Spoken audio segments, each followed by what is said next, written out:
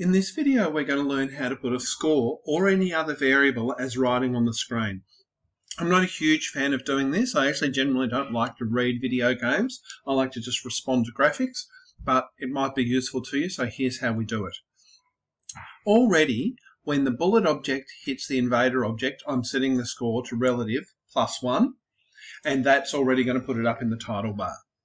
But I would like it to be on the screen, so I'm going to create a new object.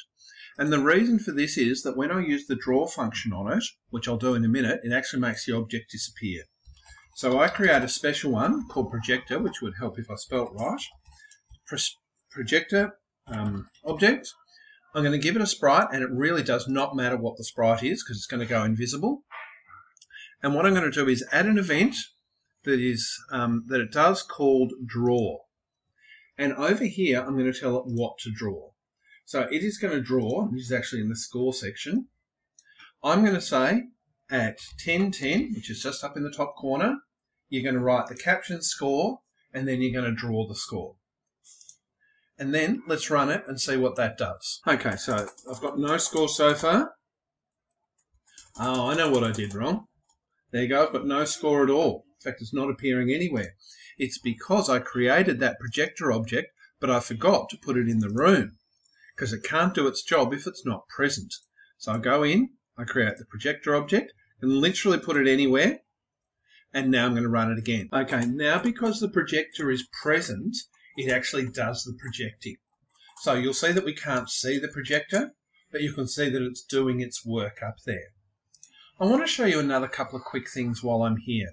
So I'm going to go into the projector, and I'm actually going to tell it that I want to change the presentation of that text. Over here, I've created this font. It's called Font 0, and I've just made it a darker font and a bit bigger. And I could make it italic, for instance. In fact, you know what? I think I will. And there we go. And then on here, I'm going to go down into the draw section, and I'm going to tell it what font to use. Oops, I got that wrong. I drag it across. You'll notice that I'm doing this before I draw the score. I set it to Font 0.